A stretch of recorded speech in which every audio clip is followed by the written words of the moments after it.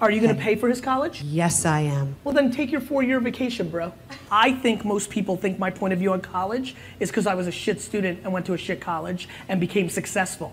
My point of view on college is based on unemotional math. The math is broken. Do you need a degree for certain professions if he wants to be a doctor, lawyer? I understand all that. Will he become a well-rounded young man and like all the social things? Let him go tour fucking Europe for 3 months. He'll be way more well-rounded and worldly than sitting in a fucking dorm room playing fucking Call of Duty.